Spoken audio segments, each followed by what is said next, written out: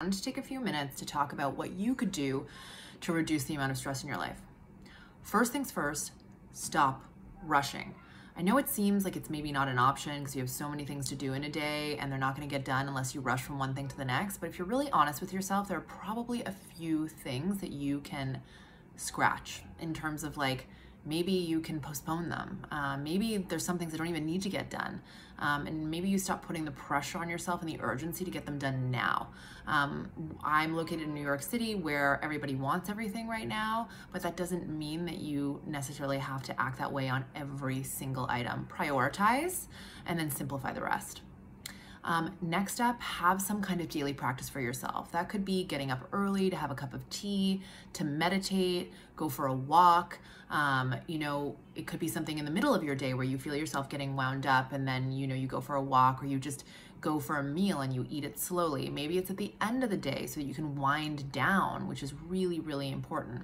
Other things that you can do, their daily practices, are just eating nutritious food. So you eat protein for breakfast to make sure to balance your blood sugar so that you don't start firing stress hormones from having insulin and blood sugar dysregulations. So your daily practice can be, it doesn't have to be a mindfulness practice, though those are incredibly helpful. It could be just other healthy practices that make you feel more balanced. Third tip is the possibility of integrating something holistic into your life. And I think there's more interest in this area because we do feel more frenetic and we do feel kind of taxed. So if you're open to it, you might want to consult somebody about what you can add or integrate into your schedule that's going to feel like it gives you more space. Acupuncture is amazing for feeling your stress response kind of going down, feeling like you are more calm in general and more increased ability to cope with stress. If you don't have time for acupuncture or the budget for acupuncture, you could try taking supplements or vitamins. So certain vitamins can be super effective for aspects of the stress response. It really differs from person to person, but things like NAC and magnesium and vitamin D, these kind of things actually help you feel less stressed. B vitamins are also super useful. Herbs, incredibly.